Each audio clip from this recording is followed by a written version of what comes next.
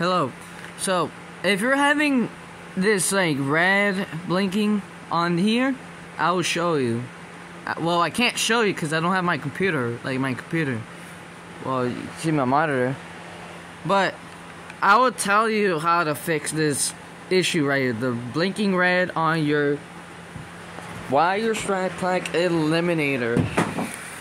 Wow. It's crazy. So, what you gotta do, take this off. Actually, put this on and and plug this to your computer right there. Well, I don't have a computer, but you can see my monitor. But plug it there. Go to Google or Edge or whatever software thing you use. I don't know, to like go on Twitter and shit. And go to Collective Minds website and find their software. I will link it in the description as well, if you guys, confused. And also pin it in the pinned comment, because sometimes none of y'all don't like to check the, description, because you just don't pay attention. Of course, why? But enough talking about that.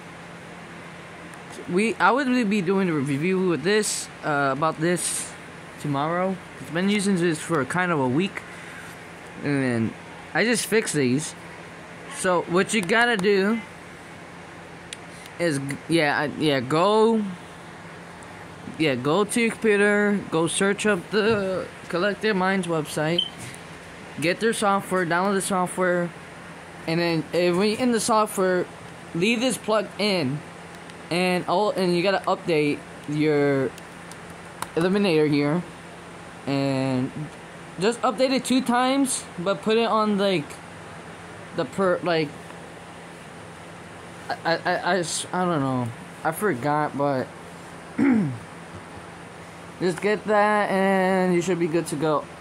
Make sure your plug is in console and check all the time, just in case. So, I'm probably the first person to make videos, a video about how to fix a blinking red eliminator. Cause I checked all the videos, there was no fucking solution. I see people like, why is this thing not working? Why is this thing not pressing? Can y'all help make videos about these? I bet I'm the only one. I'm feel like I'm the only one here. But yeah, get your computer. Computer right there. Also, we'll be doing a review here, 2020, because no one has been. Because you gotta do this every year. Because you don't know. This is gonna be the best budget attachment for sure. So if you guys don't know what this is, before I end it, it's basically an attachment with 4 buttons. So this thing costs $40, which is kind of good price. I know it's kind of a little expensive, tiny expensive, but still good price, still good to use. It feels comfortable than the other one. There is one with the, this thing with, but it goes here.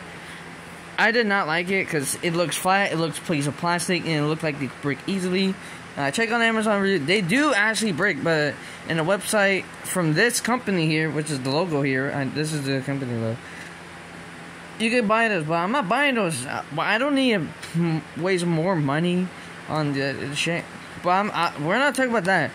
But yeah, that's how you fix it. Just go to the website, software, update this, and you should be good to go.